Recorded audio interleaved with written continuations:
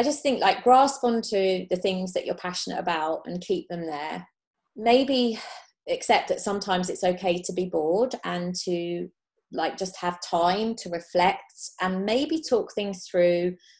This is the first time I don't get interviewed, because I basically go into a school with my books and I show them the work and they go, oh yeah, we'll have one of those. So for me to delve deeper, a bit deeper into what's important to me and what I'm passionate about is really important. So I just say, maybe just find time to reflect and ponder and write things down, but also to learn to say, no, I'm not going to do that, which is quite tricky, but just learn to say it and justify why, and not take too much on.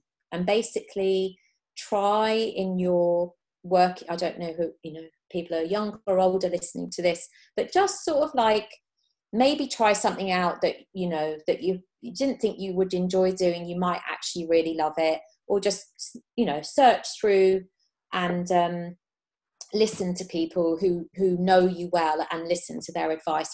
Without my friend Jane telling me to stop doing all that high impact stuff and try doing something calmer, I don't know if I'd be in this calm state right now. So, and I might not have even looked at your email, and I might have gone, oh, I can't do that. That's just too difficult.